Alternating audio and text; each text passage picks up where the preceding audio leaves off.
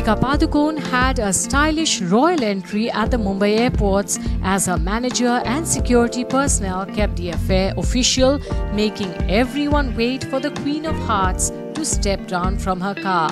While Deepika finally made her appearance, she was a sight to behold as the cameras went clickety-click.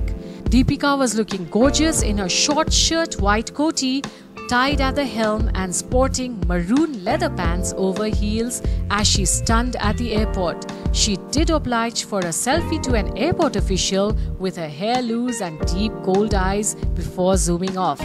What do you think of Deepika Padukone's stunning look at the airport? Do share with us in the comment section below.